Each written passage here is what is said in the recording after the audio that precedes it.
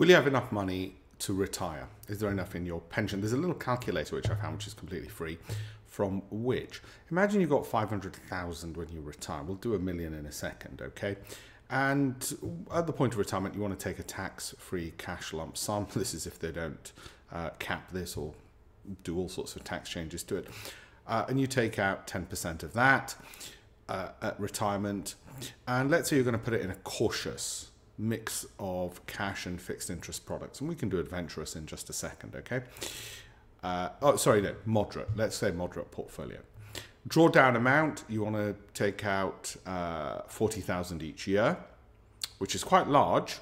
Okay, the general rule of thumb is 4%.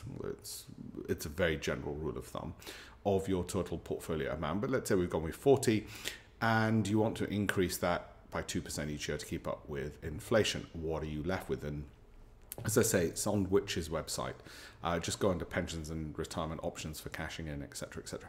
Your results, you're going to run out of money after 14 years of retirement. So what are the options? Well, you probably don't want to have less than 40. You might say, no, don't worry, I can live on 20. Not so nice living on 20. Don't forget there might be tax implications for this. You might say, well, I won't withdraw too much money. Maybe I'll just withdraw 20 tax-free. Okay. And you look at the results and you can expect some money left. Now, 20 is half of the 40, obviously. That's one way to go. There are other ways to make it last more, which is to increase this by having greater growth. That's obviously the obvious way, save more for your pension. But even more than saving for your pension, I find trying to get a bit more performance growth. When you see the S&P rising 25% in 2023 and 55% for the NASDAQ, you think, well, wait a minute, is there a way of getting some of those gains to make that number go up? And let's say you did manage to do that, okay, and you got to a magic number of 1 million, right? You wanted to withdraw tax-free, maybe 10,000, 10% in the first year, and so you went with a more adventurous portfolio, okay? And the drawdown, how much would you like to draw down each year? Well, in that case, so you want to go with 50,000 spending money each year. Just keep it at 2% for inflation, okay? Well, 32 years after retirement, you're okay. 32 is not too bad, 32 years of retirement, right? So what's critical here?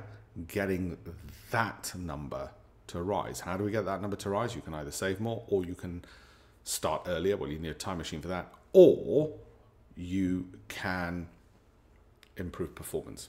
At least ask your IFA, your wealth manager, okay, what are we invested in? Why are we not getting return numbers? By the way, the assumptions in all of this, so you can see it, it's completely free and it's on Which Magazine's website, is cash is 0.5% a year. Well, actually, cash is about closer to a lot more. It's close to 4.75.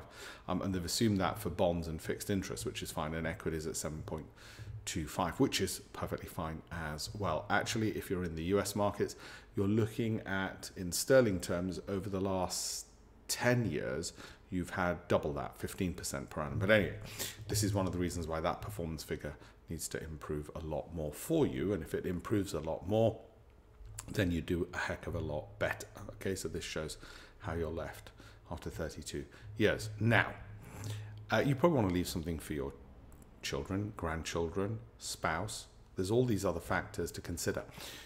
So what I would say with this, I'm just showing you, sorry, those numbers again over here. What I would say to you is have a look at campaignfor1million.com, my free education on improving your knowledge on pensions, how they work, and making sure, actually my goal is to add an extra 1 million to 1 million people's pensions across their lifetimes by teaching them how to invest better sooner, okay, and getting improved performance. That's my thing that I've done through my 18 odd books. I should have introduced myself at the beginning. I'm Alpesh Patel. I'm a hedge fund manager. I'm also a former visiting fellow in business at Oxford University, where I lectured on behavioral finance. I've written 18 books on investing, former Financial Times columnist of the Diary of an Internet Trader column, weekly column in the Financial Times, and Bloomberg TV online trading presenter as well. So host of expertise there, and hoping to teach a lot of people. Oh, I should put this here. Hoping to teach a lot more people how to be better at investing for a better retirement. Thank you.